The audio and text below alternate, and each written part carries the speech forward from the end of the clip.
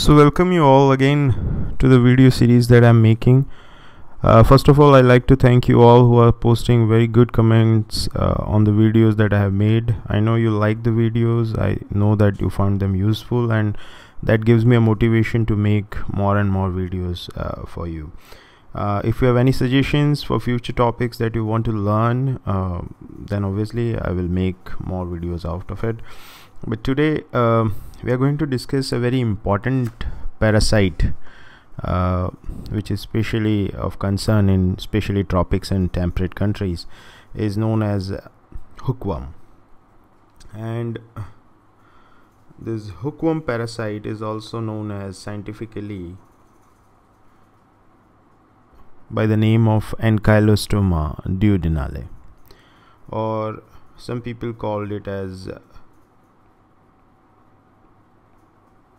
old world hookworm. There is another variety or another parasite which is very similar to its life cycle, is Nectar americanus, and that is also known as New World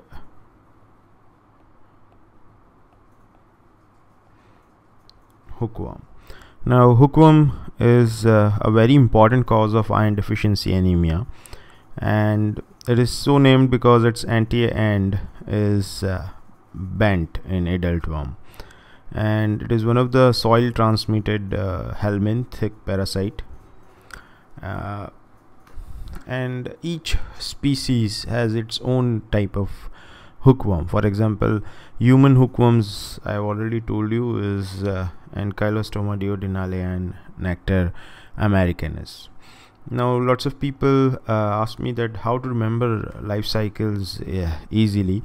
Now, in this video I try to make it this complex life cycle a little bit more simplified. So without wasting time, let's start. So I always start with the host, and you know that there is only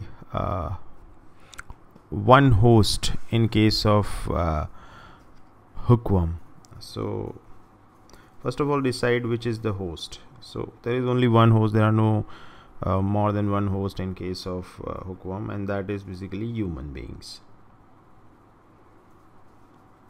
So there is only one host, that is human. So once only one host is there, that means it is the definitive host, and as well as it is also the intermediate host. Now we know that definitive host is the host in which adult worm is found, and intermediate host is one in which the larval form is found. So that means in human you can find both adult worm and larva. Then I will always start with the habitat. Now, what do you understand by habitat? Habitat means a place where normally the adult worm lives in human body. So obviously, because humans are definitive host as well as intermediate host, so adult worm you can find in human beings. So the habitat is small intestine. Okay, so you can see that male as well as female adult worms, they are attached with their hooks to the small intestinal mucosa, right? Now, because these adult worms are there, and then male will fertilizes the female, and the process is known as copulation.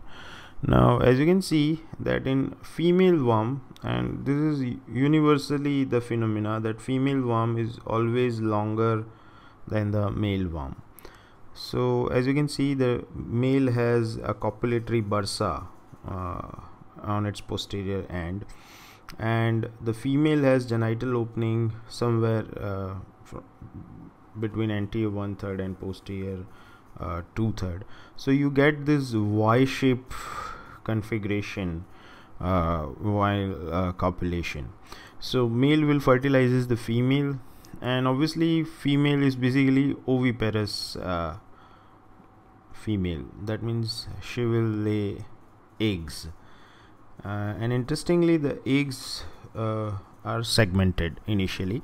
So segmented eggs are released in feces. So in feces you will see that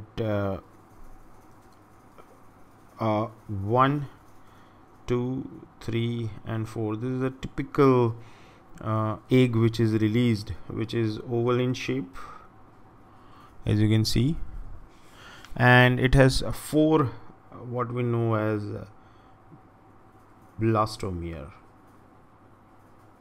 So it has 4 blastomeres in it, and this egg, when it is released in feces, will undergo development in soil, and it will further divide within 24 to 48 hours, that is approximately 1 to 2 days, and from that blastomere you will develop a larva, a rhabditiform larva. So now you have an egg with larva, and that is known as embryonated egg.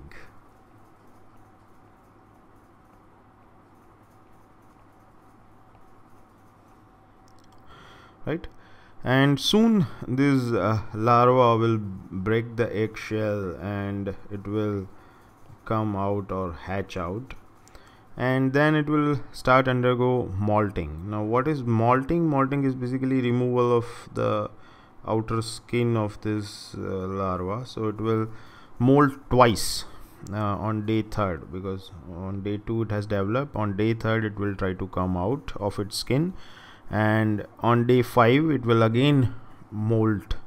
So molting 1 is at day 3 and molting 2 is at day 5, and then it will convert it to a more mature form of larva, and that is known as filariform larva, and this is the infective form. This is the form which infects the human being, and filariform larva enters via skin penetration. So while you are walking barefooted in the field, then this larva will penetrate the skin of foot usually, because it is found in soil.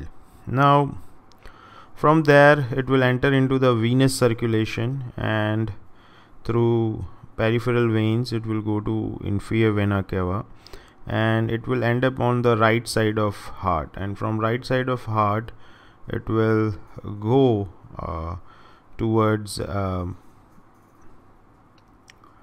pulmonary artery and enters into the lung capillary bed, and in lung it will develop further, and then it will enter into bronchus, it will ascend up to the trachea, then pharynx, and ultimately swallowed back to the esophagus via epiglottis. Then from esophagus it will enter into stomach and reach its main destination, that is the small intestine. So as you can see, this is the entire course of its life cycle, and in intestine this larval form will now mature into male and female adult worm. So this is the point from where we have started. So I hope that you can easily now remember this life cycle. If you like it, and if you learn the way I teach these life cycles, I have tried to make them very simplified, the entire subject in my book Parasitology Simplified. I will post the link to the book in the description below the video. Thank you all for watching, and I hope